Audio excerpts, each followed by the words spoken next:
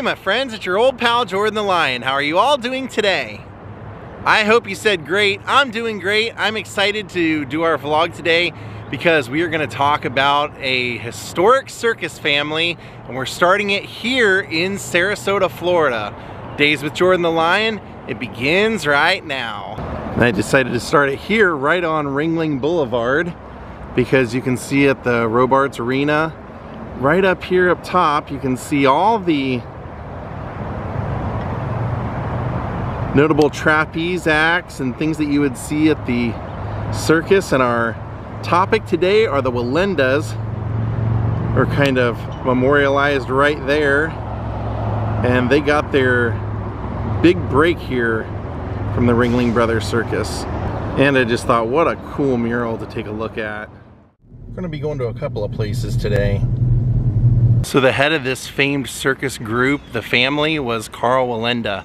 And Carl Wallenda's parents were both in this circus when he was a little kid, so he learned to be around that. His father was a trapeze act and his mother walked the high rope or the high wire tightrope, and he eventually became a hand balancer. He would hand balance on tables for money, and in 1921 he needed a job and responded to an ad for a circus job where he was supposed to do that. He showed up, and what they actually wanted him to do was to hand balance on a man who was doing a handstand's feet while they were 3 stories high on a high wire, and he didn't want to do it, but he didn't have the money for his bus ticket home, so he ended up having to do it and ended up conquering his fears and came up with the idea of putting together his own group. And he would do this Wallenda 4 where he and his brother Herman, another man, and what they would do is get a beautiful woman to put on top. And what they would do is they would have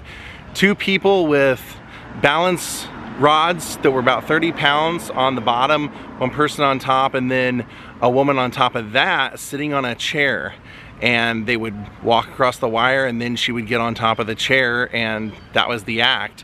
And they took it around Europe because he was from Germany, and he just didn't feel he was getting the proper response. So when they had an offer to go to Cuba and perform this in 1927, they accepted. And while they were performing in Cuba, John Ringling from Ringling Brothers Circus saw him and offered them a job and brought them to the circus in New York City to perform at Madison Square Garden. When they performed there, when they showed up to perform, apparently their netting for underneath them, their security netting, didn't show up, and they decided to go on without it. And the very first performance, people were so amazed that they got a standing ovation. They refused to quit the ovation until the Wallendas went back up and did another act, which was apparently the only time in Ringling Brothers history that's ever happened. Now the group had a very successful career and continued performing with Ringling Brothers, and during the time, you know, the 20s and early 30s, it was a lucrative business. And eventually in 1935, the woman on top, Helen, the beautiful woman that was on top of the 4-person act, her and Carl got married, and then they had children, and their children became Wallendas. They should name the freaking street after them. So right over here was their historic home. And this is so amazing because they do have a historical plaque right out front, and there's a lot of cool history to this place. I can't wait to share it with you. Pretty big house. It says on here, after the 1928 circus season, Carl Wallenda, the Wallendas came to Sarasota winter location for the Ringling Circus and rented a home. 1937, Carl and Helen, who married, purchased a home here. The Wallendas property, which included several adjoining lots, became a practice area and provided a place for their colleagues to rest and socialize. The Wallendas toured with the Ringling Circus until 1946. In 1947, the family founded the traveling Wallenda Circus. Thereafter, they expanded their repertoire, and from 1947 to 62, their prime act was the 7-person pyramid. In the late 70s, NBC television crews descended on the Wallendas' home to film a movie about the Wallendas. The special, The Great Wallendas, aired in February of 1978 and increased interest in the Wallendas and their act. In March of 1978, Carl Wallenda fell to his death in San Juan, Puerto Rico, while walking the high wire. Shortly thereafter, Helen sold the property on Arlington Street and moved northeast Sarasota. The Wallenda family symbolizes the ideal that the show must go on, and their daring and showmanship made them one of the greatest acts in circus history. So what an interesting story. So that's what I thought was just amazing. You see all this parking area over here. That was actually their rehearsal area. From what I understand, over 4 generations lived here and practiced here. They set up all their rigging and their platforms and their tight ropes and everything here, and they would practice here. Now, I mentioned in the plaque that it was actually after World War II, that the circus industry kind of dried up a little bit, and that's why he created his own circus. And in order to try and launch that circus, that's when he came up with changing it from a 4-person pyramid to a 7-person. And the 7-person, it would have 4 people on the bottom, with all having 30-pound balancing rods, and then it would have 2 people above that and 1 above that. And they actually experimented with doubling the 4, having it 8. And there's footage of them successfully doing it here, where they actually had an 8-person pyramid, but Carl himself felt like it was maybe a little too dangerous. And as you read in there, they had a travesty in 1962 in Detroit at the Shrine Circus, where they were trying to do the 7-person pyramid, and it actually fell. And they didn't do the act for decades. And then in 1998, they filmed a documentary of the family still being here. It was, I believe, Tino Wallenda lived in the house, and Delilah lived in this house, and every day at 4 o'clock they would get together and they would rehearse. Mario, who was one of Carl's sons, who fell and actually survived in that 1962 crash, he was confined to a wheelchair. He actually went to see them successfully bring the 7-person pyramid back in 1998. But what a historical place this was. That would have probably been where they held all of their equipment in the off season. Man. And then at the very top of the house, I noticed there's a blue placard that says Carl Wallenda. Just like if you were in Britain, the way they do on the houses there. The Wallendas never quit performing. Even after that, they continued to perform, and years after, Carl Wallenda would be interviewed, and he would say he didn't feel guilty about the fall, that anything could have happened, that somebody could have had a heart attack while they were up there, and we would just never know. And that was just always part of it with them not performing with safety nets their entire careers. Like, they felt like you could die just as easily with a safety net as without. And just noticed that actually both sides of the sign have some of the history. So the side that we haven't seen yet says the Wallenda Circus Troupe originated in Germany, where its members developed a daring high wire act early in their careers. They achieved some fame touring with different circuses in Europe, but Carl Wallenda became convinced that circus operators in Europe failed to appreciate his artistry. Carl, Herman Wallenda, Helen Kreis, and Joe Grieger signed with the Santo and Artigas Circus in Cuba in 1927. In 1928, John Ringling observed the Wallendas' performance in Cuba and signed them to a contract with the Ringling Brothers and Barnum and Bailey Circus. The Wallendas' first engagement with the Ringling Circus occurred at Madison Square Garden in New York. On April 5th, 1928, the troupe, billed as Europe's latest sensation, was honored as a solo act. Performance was a tremendous success, and the Wallendas became celebrities.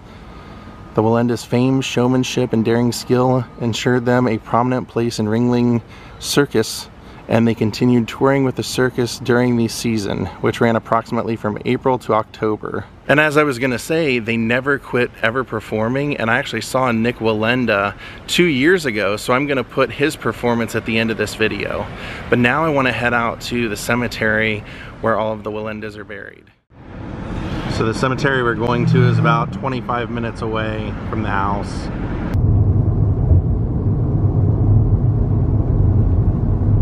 And here we are at Minnesota Memorial Park. Not Minnesota, Minnesota.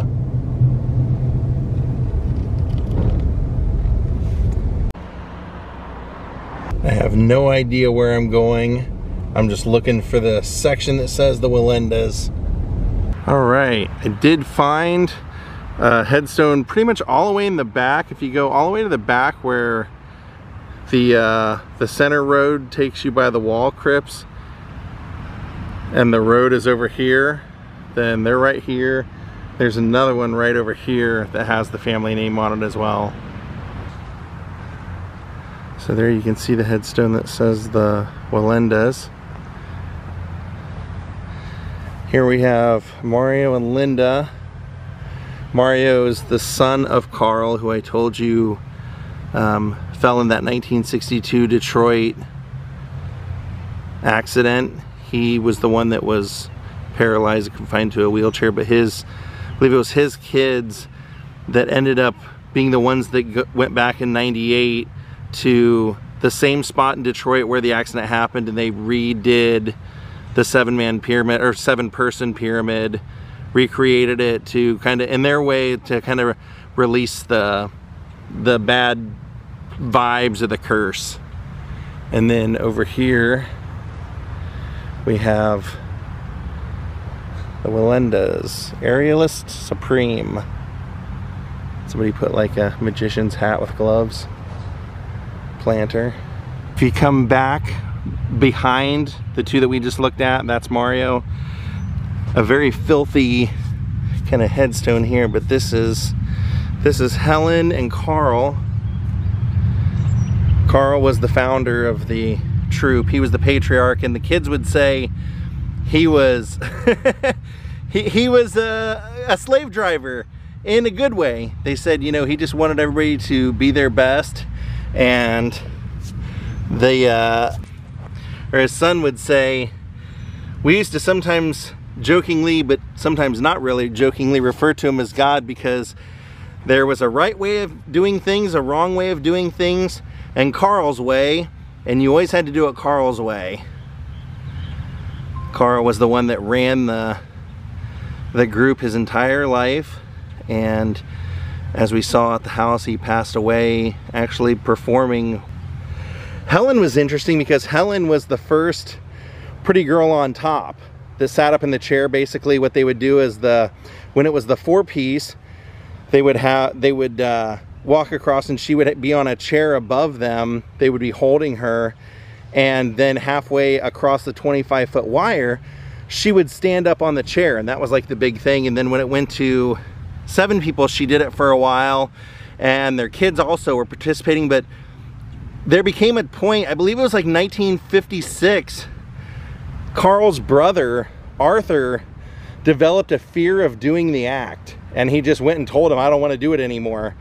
And Carl just couldn't believe it. He just couldn't believe that he wouldn't want that thrill and that he would drop out. And then about a year later, Helen had the exact same thing, where she also had developed a fear of doing the act, and she also quit the act. And she would go to the shows, but she said she would never watch the act performed. She could always she knew by the music cues and the audience reaction when everything was happening. And then they're right there, Mario Sr. here, Mario Jr. is here. Though they were considered experts of this act, there was always something that could possibly go wrong, because even a muscle twitch would throw off the balance on that 7-person 3-tier high pyramid.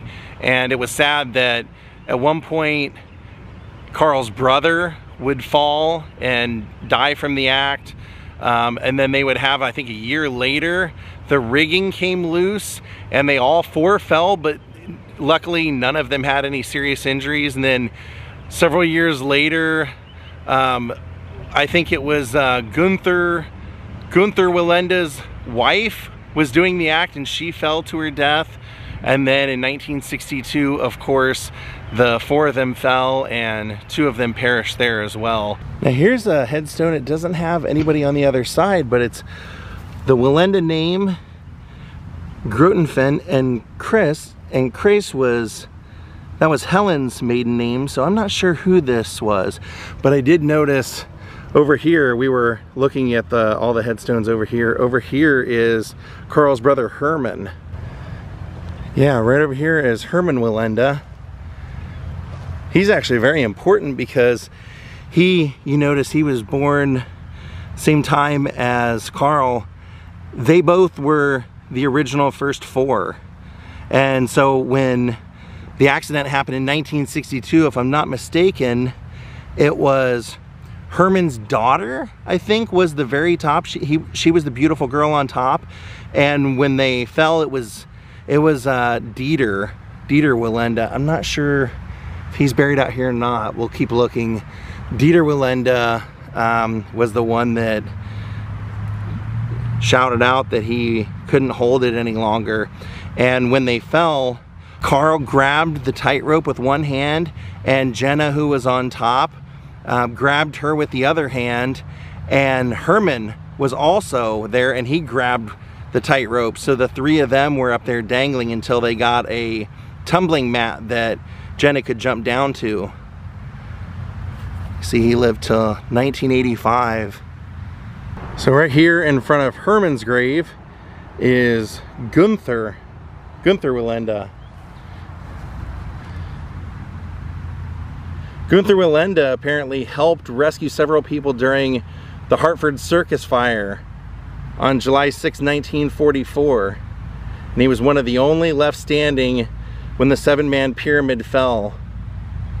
You know what's crazy is that when they had accidents previous to this and his wife perished, they went on performing right after they fell, right after she fell.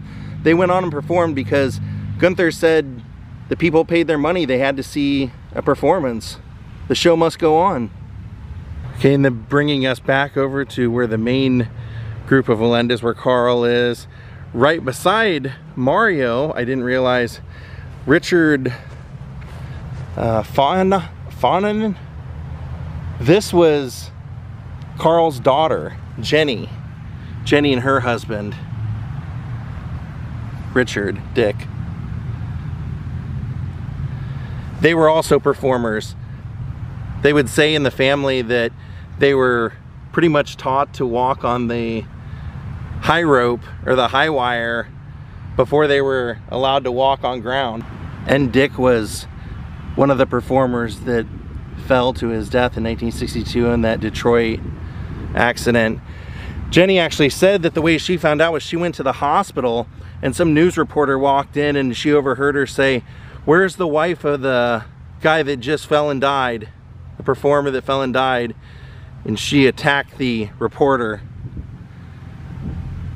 That's a hell of a way to find out, isn't it? And then right here between Mario Jr. and Carl and Helen was Rita Grotenfeld. And Rita was married to Carl's half-brother, and she was also a performer. She fell to her death from a 50-foot sway pole during 1963 performance in Omaha, Nebraska. So just a year later after the Detroit accident. So pretty much everybody in this whole section that's around them was in the family. So right beside Richard and Jenny was Chico. Chico was also a son-in-law of Carl Wallenda, and he was part of the troupe, and he accidentally died in 1972 by touching a live wire in the rigging. So I assume that electrocuted him. Whew. I was wondering where Dieter was. I didn't know his last name was Shep, but this, since it's covered up with grass, which we will clear off, that is Dieter Shep. He was, sadly, unfortunately, this was only his second time performing in front of people with the group. He had joined the group, and I believe it was Jenny that said when she watched him perform, she noticed that he kept his hands too low where he held the balancing bar, and she had told him, "You can't keep your hands that low, you're gonna throw us off balance and the whole thing will fall." And she had seen that in rehearsal. So I guess the night that they performed and had the accident, he had a cold, and he had told Carl that he did, and they had someone there that could have replaced him, somebody that was even more qualified, it sounds like, but he told Carl he wanted to perform, and it was him that was just literally steps away from being in the safe zone on the platform, where he shouted out that he couldn't hold it any longer, and he lost his balance and the whole thing came down. Sad. Then right over here beside her parents, I almost didn't notice it because it's small little like temporary broken up headstone. Right below Chico is Carla, the daughter of Carl. I believe Carla was his first child. Yeah, 1936. So they would have had her when they moved into the house that we saw. Like I said, Wallendas are still performing to this day. And let me show you. All right, it's time for Blake Wallenda. He's starting over here by the tents. You can see right here. There he goes. As I said before, I'm an 8th generation circus performer. My family's been doing this for over 200 years. A lot of the He's going up a 30-foot high tightrope. So I do not advise that anybody does this at all if I'm one of the players. Oh, look at that. Just took his hat off even. He's trying to walk his way over to here, that perch. Oh, 10 more feet.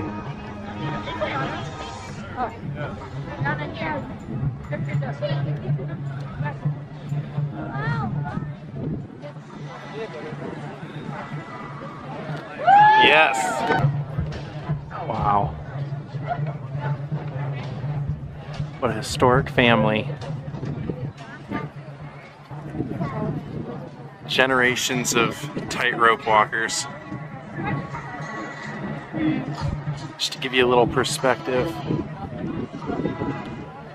I'm zoomed in right now, but look.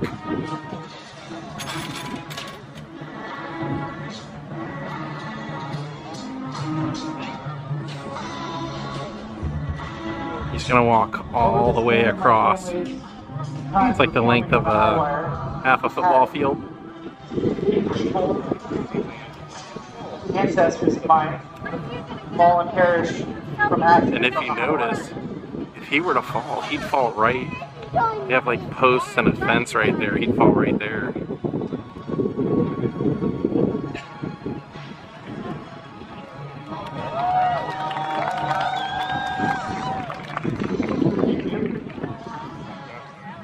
That fell in Sarasota during a rehearsal where we were breaking the world record for the highest and the furthest 8-person pyramid, where we actually stacked people in a pyramid on the wire. He said they fell 2 years ago. When we performed, so a lot of them had life-threatening and debilitating injuries, but luckily, God willing, everybody made full recoveries and were able to return to the wire. I did not fall, but I did catch. I received some head trauma as their poles and balancing apparatus fell and bombarded me as I was going down. Trying to do a lay down for you guys. It's a little slippery right here. Wow. Oh, holy smoke. Let's lay down on the job right. I'm gonna have to run over and get a side angle here in a second. Let's see how he gets back up. Okay.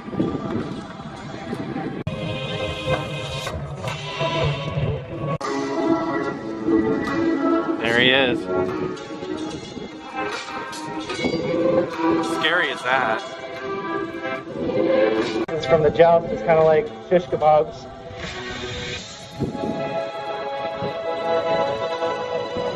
He's close. He's almost there.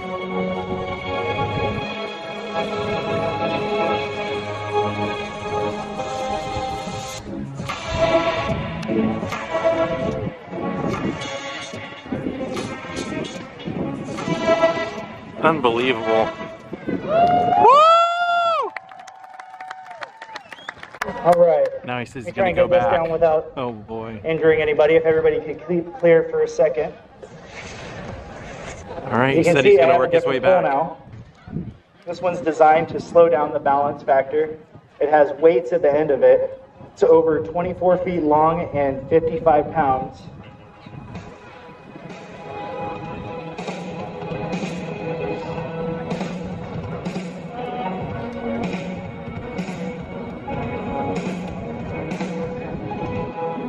If anybody's taking photos or videos today, I'd ask if you could please tag me on Instagram or the Bay Area Renaissance Festival so I can see what you guys come up with.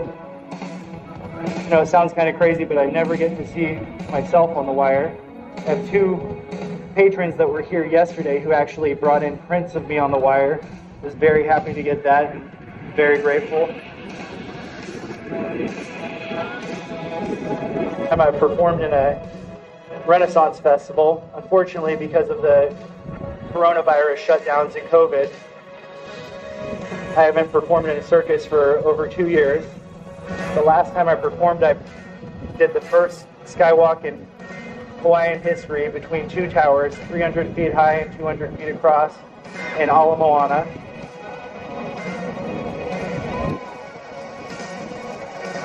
Volunteer with a sword. Come out and stand under me while I do this next trick.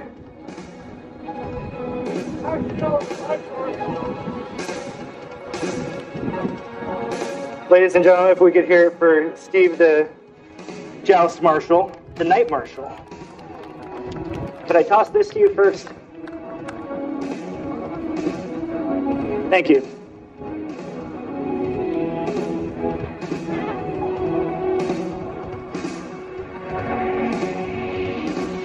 Get that sword up here. I need it for the trick.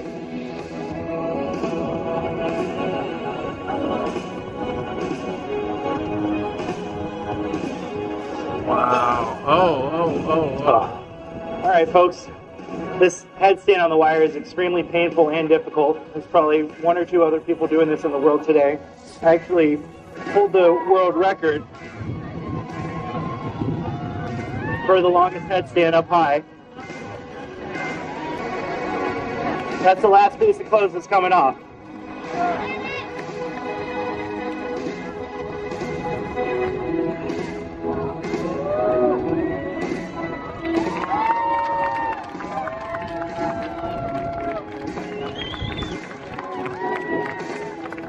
Whew. Man, that hurts.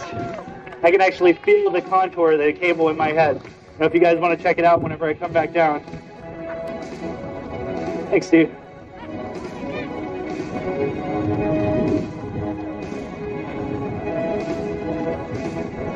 I'll have to turn around, get back up that way for my final trick.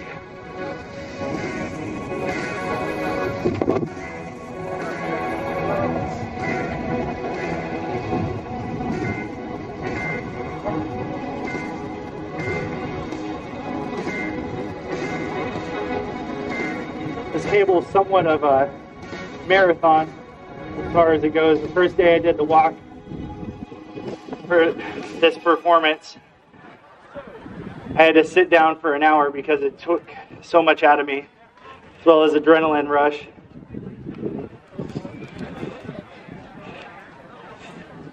Even with all the extensive training and the hefty load of setup, grabbing all the stakes, carrying all the poles, pulling it all up, pulleys and cantilevers, still seem to get tired. Get up there. Yeah! I actually built this myself too. Doing something with the chair. Alright, you guys ready? This stuff's not easy up here. I need to hear you go crazy. Yeah! That's what I'm talking about.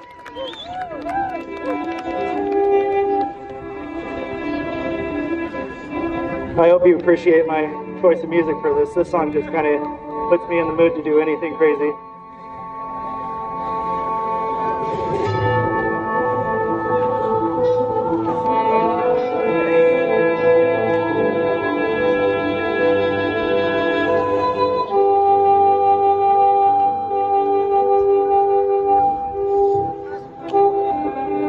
Kind of sucks doing the hardest trick last because that's always when I'm wore out. There seems to be a wasp up here too that's hitching a ride on this chair.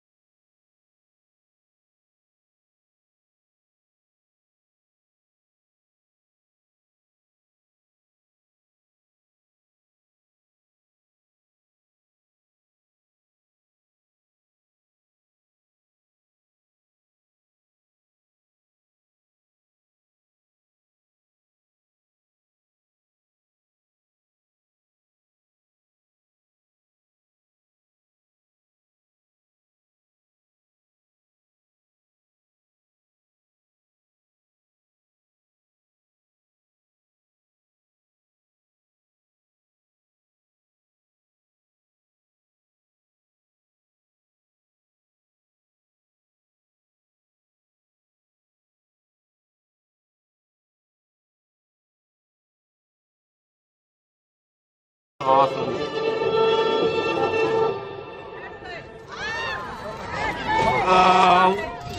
Run, run, run!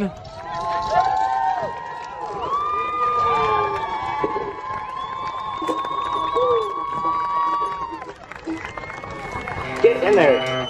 Oh.